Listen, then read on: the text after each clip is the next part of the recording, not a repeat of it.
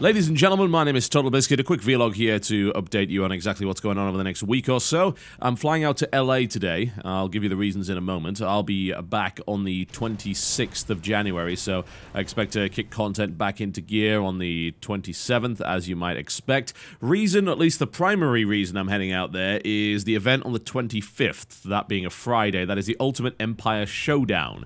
Now, this is actually going to be a live event hosted in LA. And you can actually turn up to it if you want. If you have nothing better to do with your time. It is on Friday the 25th, and it is 4 p.m. to 7 p.m. PST. And the show is going to be starting at about 4 p.m., so you might want to be there a little bit earlier. It is at the Book Bindery. That is the Book Bindery, 8870 Washington Boulevard, Culver City, California. The zip code is 90232. So that's the Book Bindery, 8870 Washington Boulevard, Culver City, California, 90232. There's a map and everything on the Planetside Showdown page, which is planetside2.com/ultimate-empire-showdown. We're going to be doing a little bit of a show, and of course then we'll be kicking the crap out of each other for a couple of hours. That's the plan anyway. The actual event, for those of you who can't turn up, is going to be streamed, and you can participate. It's going to be taking place on the Connery server, US. That is Connery, US. So if you do wish to roll there and get involved in what is guaranteed to be one of the biggest fights Planetside has ever seen, then by all means you have the ability to do so. I'll be there at the live event along with C-Nanas and the new Vanu leader, Level Cap. And feel free to come on down and say hi if you happen to be in the area. So that's the main reason why I'm going to be there. There are a few other reasons I can't talk about. I wish I could, because they're all really, really awesome. But unfortunately, I have to keep them under wraps. But you should be seeing the fruits of that labor fairly soon, I would think.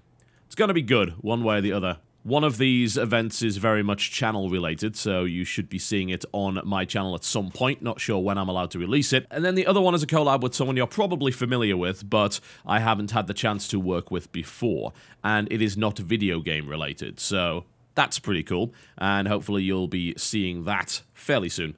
Now, while I'm out there, I'll also do a live Game Station podcast, so we'll be doing that from the TGS studio. We'll stream it live, as always, but we'll hopefully be doing it in person. That is most likely going to be on the Thursday, not the Wednesday. I'm having to bump it a little bit because of another event that I'm doing on the Wednesday. It's getting a little bit hectic, but that's why I'm out there. Every day I'm going to be extremely busy. So the live TGS podcast will probably air around the usual time, but it will be on the Thursday rather than the Wednesday, and should hopefully be popping up on the TGS channel. As to who will be on it, I don't really know yet. I know Jessie will be. Dodger won't because she's out of town, so we'll have to replace her, but I'm sure we can find someone knocking around the TGS office that would be suitable for the show. It's always fun to do everything in person, so that should be a good laugh. As I said, I don't really know if I've got any other time to do any of the TGS-related stuff. If I can fit it in, then I will, but it is a very busy few days.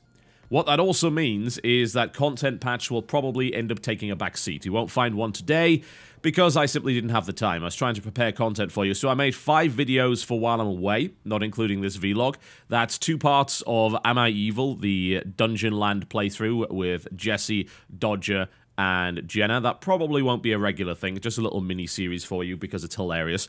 And I also did 2 Dota videos and a WTF is on Bleed, so you'll be expecting to see those over the next few days. If I can do Content Batch, I will do Content Batch. I just can't promise it because it's a fairly time-consuming show, and I have a lot of engagements while I'm out in LA, so I don't really have much downtime. Unfortunately, since that show does take a lot of time, and it's also one of the lowest grossing shows on the channel, it does tend to take a back seat. I have to prioritize what makes the channel successful within my existing series.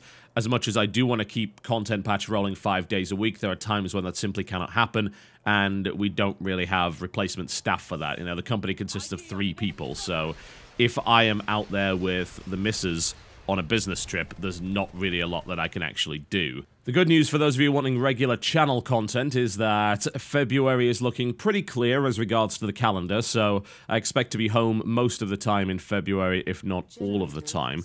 We've got our usual sort of TGS podcast scheduled and really nothing else. March is probably going to be the one where we have issues because there are a number of tournaments which I may be commentating at, as well as PAX East. At least at PAX East, you're going to be getting a bunch of content because it's PAX. You know how we do that. Hopefully we'll even be doing our panel there, which would be really great.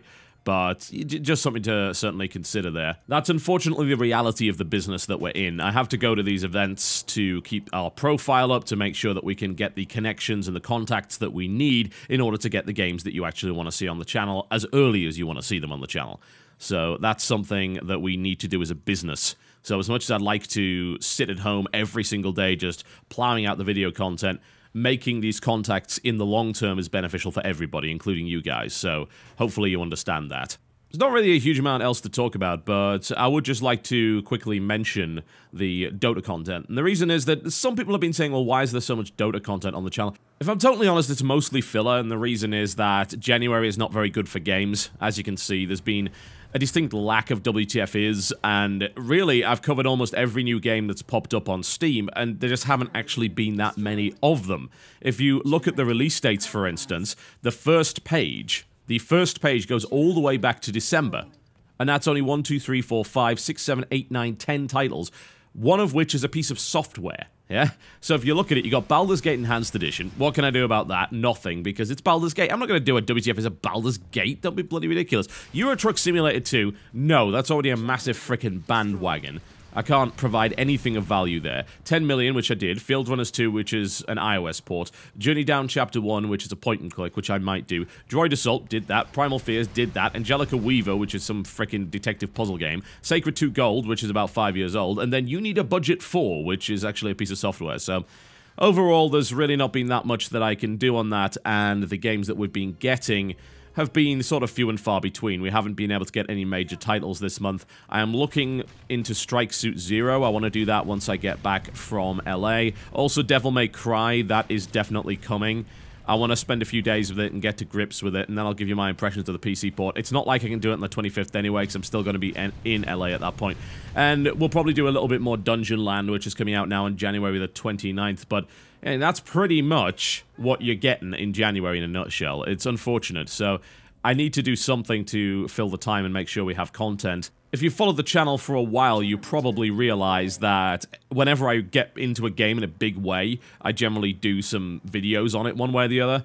Like Tribes was a good example of that, League of Legends was another example of that, Planetside is another example of that. So it does happen every now and again. It's just kind of the nature of it being a variety gaming channel that's sort of driven by the things that I like. And if it wasn't driven by the things that I like, I probably wouldn't make as many good videos.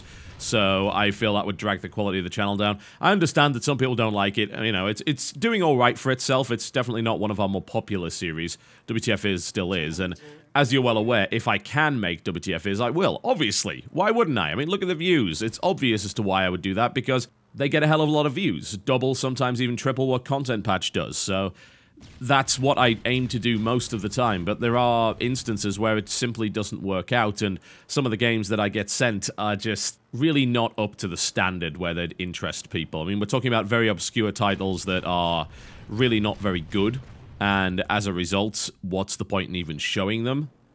That's the weird thing about the series, isn't it? We could do WTF every single day.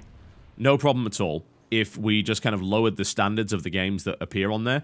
I like to prioritize Steam because I like to view it as sort of a live demo, so it's a bit of a buyer's guide for you. So if something pops up on Steam, naturally you want to know what it's all about, right?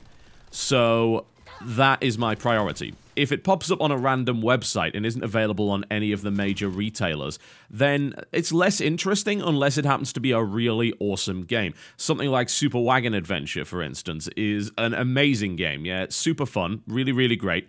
And it's only available on Desura as well as direct from the website. That's worth promoting. That's worth having a look at.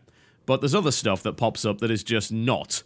So I suppose it's whether or not I just want to saturate the channel with that kind of content and just lower the standards of games that are on there, or whether I just want to wait until stuff that's actually genuinely interesting, even if it ends up being bad, pops up on Steam or Gamersgate that I can actually tackle. So in a nutshell, that's how I decide what goes on the channel.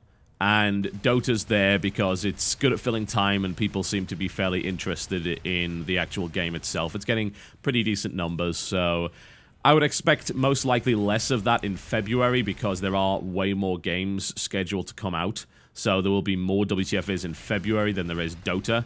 which is probably fine, but the Dota series certainly won't stop. It'll just become less and less frequent, or it'll become an additional item to what I usually put on.